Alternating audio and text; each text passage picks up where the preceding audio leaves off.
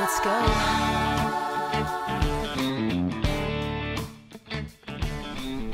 Hey everybody, this is TJ Cates with your weekly entertainment update for Desoto County Newsroom. I'm coming to you from my office down on Music Row, historic Music Row. This used to be Marty Robbins' office, Cletus T. Judd's office. Now it's my office. I'm in the sound booth right now. We record a lot of music here. The Mandrells are downstairs from me. Cowboy Troy is right down the hall. Renegade Radio.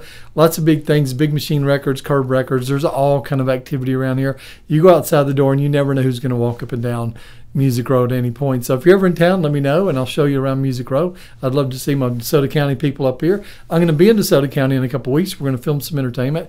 So if you have some things that are going on entertainment-wise in DeSoto County, be sure and hit us up at DesotoCountyNewsroom.com and just let us know about it. Let's get right into the entertainment.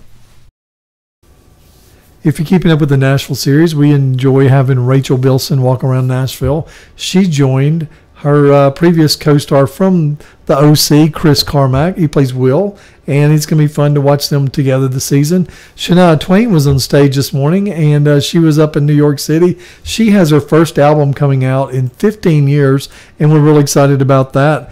And it is titled Life's About to Get Good. So Shania Twain's making a comeback. We love seeing country people come back, and we also love to see artists that are new. But what we were amazed by was the new list that just came out by Forbes magazine, the highest paid celebrities in 2017. And leading the top is Garth Brooks. He made $60 million in 2017. Kenny Chesney, $42.5 million. Luke Bryan, I don't know who's buying his tickets, just kidding, is $42 million. Dolly Parton, which I would think would be on top, but she's made $37 million. I believe that's just off of her music and tours, not so much her theme park, Dollywood. Toby Keith is still in the game at $34.5, which is pretty exciting. He loves the troops, does a lot of traveling. Florida Georgia Line, I'm going to leave that one alone. Somehow they made $34.5 million.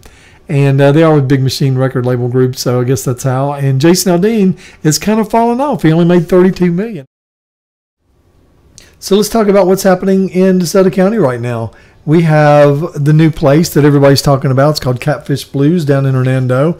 They have Skylar Anderson. Now, Skylar Anderson, if you keep up with him on social media, he is performing quite a bit up in Nashville. He plays at Tootsie's and Rippies and all the fun places on Broadway. He plays quite a bit in Jackson, Tennessee. He's going to be playing there at Catfish Blues, a new place everybody's talking about. Like I said, they have a great menu and a great stage. So go in there, happy hour from 3 to 7. And you're going to be able to catch Skylar on stage at 9 o'clock. Tell him that TJ Cates and the DeSoto County Newsroom sent you. He will be sure and get a selfie with you. He loves his fans. Now, one of our favorite bands playing around Memphis and especially DeSoto County is called the Dantones. They play at the Thirsty Lizard. Sometimes they play at Huey's, but this weekend on Friday from 5 to 9, they're playing Bike Night at Southern Thunder.